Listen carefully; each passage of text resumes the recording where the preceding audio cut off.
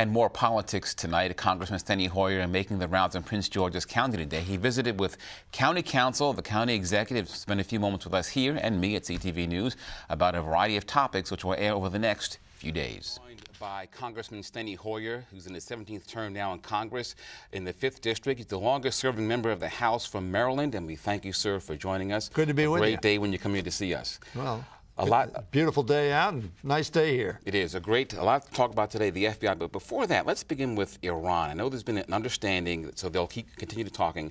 Bring us up to speed with what's happening.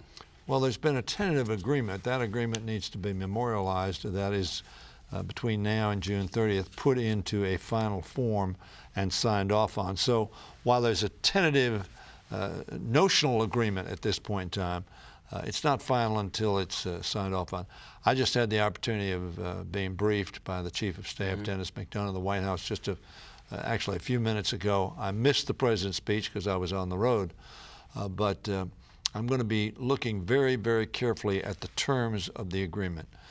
It's well agreed by everybody in the world that Iran should not be a nuclear-armed power, period. These negotiations are designed to try to prohibit that. But the devil's going to be in the details to make sure, first of all, there's a very, very intrusive inspection regime. Tony Blinken, the Deputy Secretary of State, has said the most intrusive in history. And the reason for that is we have no reason to believe that the Iranians won't cheat. The Iranians are designated by our own government as a spreader of terrorism throughout the world. They're obviously spreading chaos in the Middle East, in Yemen, in Lebanon, in Syria, and other places. So that I'm going to look at this agreement very, very carefully to be assured that, in fact, it accomplishes the objective that all the world says it wants to accomplish. So you distrust but verify? Every reason to distrust. Okay. Now let me ask the question here, because talking, I guess you assume, is the best route here. But John Bolton, former ambassador to the UN, said in the New York Times on Sunday to stop Iran's bomb Iran. Your reaction to that? Well, the president has said the military option is on the table. And frankly, if we can't stop it through agreement, we need to stop it through military action. And I think the next step, frankly, is escalated sanctions, not war, not bombing. But I do believe that a nuclear-armed Iran is simply not an acceptable option, and therefore we must stop it. If we can stop it through agreement, that's the best route. If we can't, then we need to escalate sanctions very, very substantially until we get there. And if that doesn't work, the military option has to be available. All right, closer to home, the FBI. I was at a press conference a week or so ago in Annapolis. You were there, the governor, others, a unified front to bring the FBI here to Prince George's County. Bring us up to speed. Well, I think we're doing well. I think in the competition, there are three possible alternatives. One's in Virginia, two in Prince George's County. We think both the sites in Prince George's County are preferable to the Virginia site. We think the FBI has certain criteria that can and will be met here. We think from a competitive standpoint, we have a wonderful site in Greenbelt that is very near, abutting Metro and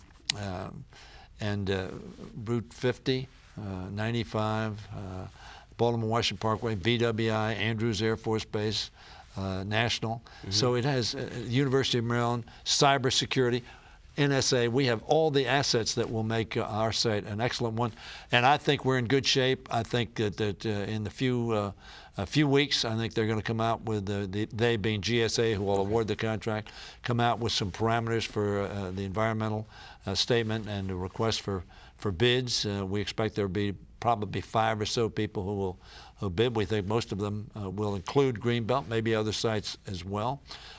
So I think we're in good shape, and the fact that Governor Hogan, as the Republican governor, and the Democratic U.S. senators and House delegation, including Andy Harris, are in lockstep in saying to the GSA and to the federal government, the FBI will be well served by being in Prince George's County. Okay. I think is a benefit. Well, you were in Prince George's all day long. You spoke with the county executive. Yes. You met with county council members. Talk about your plans while you were here today. Well, I like to keep in touch with the local government. As I told them today, You know, I tend to talk about my constituents. The council talk about their constituents, and the county executive about his constituents. The fact is, frankly, those folks all look, we're not your constituents. We're Prince Georgians, and we elected you to help make our lives better. And we talked a lot about the federal budget. We talked some about the reauthorization of the Highway Trust Fund. Highway Trust Fund goes broke on May 31st.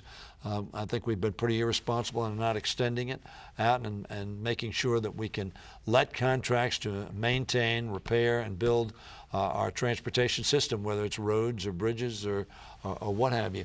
That's coming up very soon, and hopefully we're going to act responsibly in the Congress. Okay, so our time up for this segment. Tomorrow I want to begin talking about voting rights, Selma, and Terps basketball. Will you join us? You bet. All right, well, thank you very much. Thank you. And we'll have more with Congressman Hoyer tomorrow.